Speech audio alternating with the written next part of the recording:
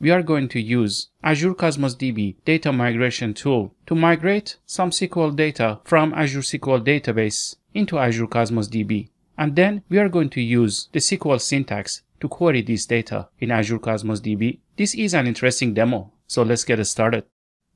Okay, now let's go ahead and import some data from another data store to Azure Cosmos DB. I already have an Azure SQL database instance with some sample data in it. Let's go ahead and check it out. So as you can see, I already have provisioned an Azure SQL database instance called Cosmos SQL Demo 01 and created a database in it. The database name is Source01.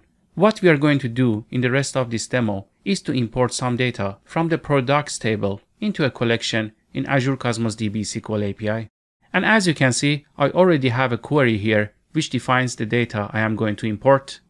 So in this query, I'm simply selecting a few fields from the product table. So I'm choosing product ID, name, product number, color, standard cost, list price, size and weight properties from the product table. I am also selecting the product category ID, but I am projecting it into a new name called category.categoryID. So this will be mapped to a nested property in Azure Cosmos DB. We will take a look at this shortly in the migration process. So now that I have my data, let's go ahead and get the data migration tool.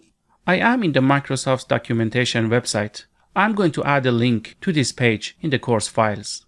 So if I scroll down to the installation section, I have the option to go ahead and check out the repository which holds the code for this migration tool, or simply download a precompiled binary. So if you click on that, you will be downloading a zip file. I already downloaded the zip file and extracted it into a folder. Let's go and check it out.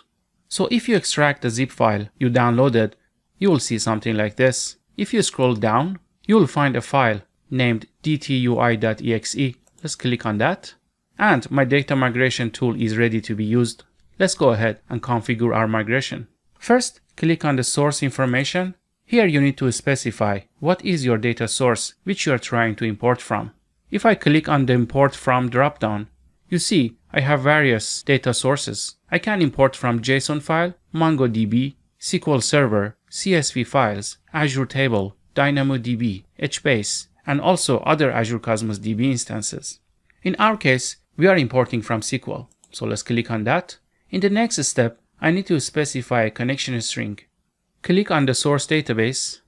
Under settings, click on connection strings, and I'm going to grab this connection string.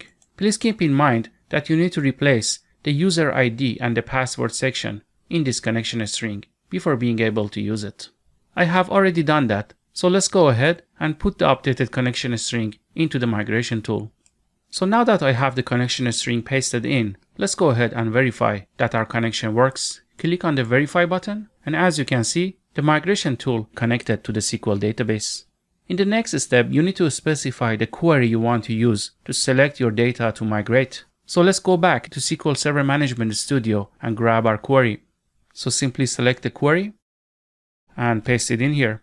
And as the last setting, you need to specify the nesting separator. It is used if you are going to create nested documents in your Cosmos DB. So as you remembered, I am selecting the last property, product category ID, as category.categoryID. So my nested separator here will be a dot. Let's click on next. So here I need to configure my destination database. So let's go back to the Azure portal and grab the connection string for my Cosmos DB database.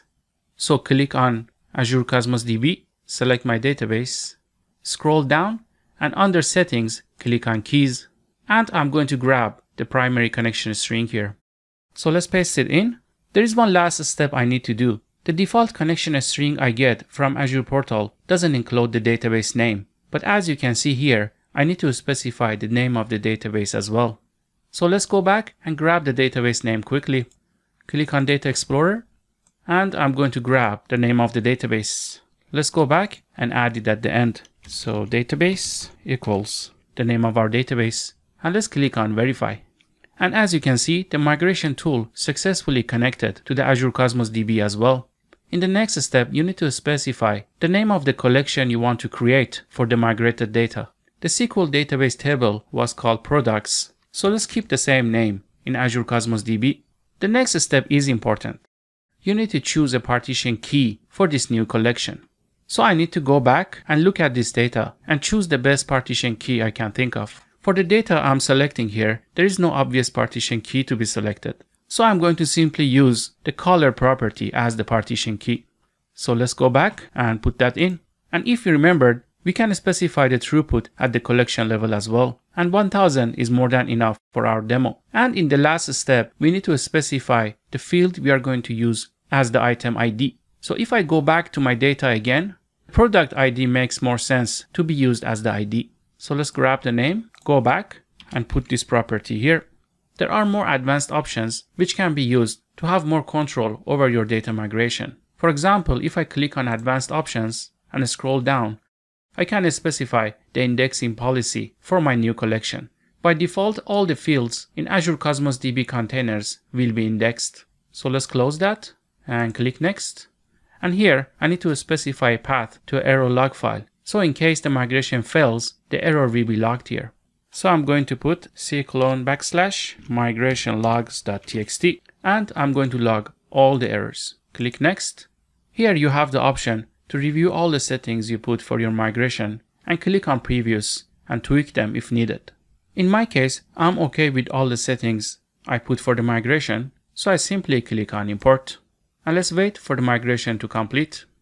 Okay, looks like the migration is complete, and as you can see, I have 295 records transferred and the whole migration took about 5 seconds. So now let's go back to Cosmos DB and see if we have got some data. So I simply click on refresh, open my database, and as you can see, I have a products collection. Let's open that, click on items. I have a few products imported for me. Let's have a closer look into one of the products. So all the simple fields I selected are imported. I also have a nested document for the category property. This is the same category.category ID we selected in the source database. And because we put dot as the nesting delimiter, the import process created a nested document for me. So now, let's go ahead and run a few SQL queries. Click on the 3 dots in front of your collection and select New SQL Query. First, let's go ahead and run the default query, which is select star from C. And in this context, C will be the current collection. Click on Execute Query, and as you can see, all the documents in this collection are selected. Let's close my tree panel so we have more room to work with. And let's go ahead and update our query. For example, what if I need to choose only a single property or a group of properties instead of all of them? Let's go ahead and choose the product number. So I simply change this query to c.product number, and let's execute this query now. And as you can see, this time all the product numbers are selected for me. You can also add conditions to your query. For example, I am going to choose product numbers only if the child category ID is equal to 6. Click on Execute Query, and this time I get much less documents back. And finally, you can use this syntax to get the count of the objects meeting your condition. So you select value of count 1 from your current collection following your condition. So in my case, I should get 43, and here we go. I have added a few documents to the course resource file in case you want to read more about Azure Cosmos DB SQL syntax. So 2 notes before concluding the demo. The first note is you don't have to use Azure SQL database as your data source. As you saw, you can use JSON files, CSV files, MongoDB, and any other data source. You can also use a local instance of SQL Server on your machine. And secondly, please make sure you go ahead and clean up any resource you create for this demo, including Azure SQL Database and Azure Cosmos DB accounts you don't use. You don't want to get charged for the resources you don't use or you forgot to clean up. And this concludes our demo. Thanks very much.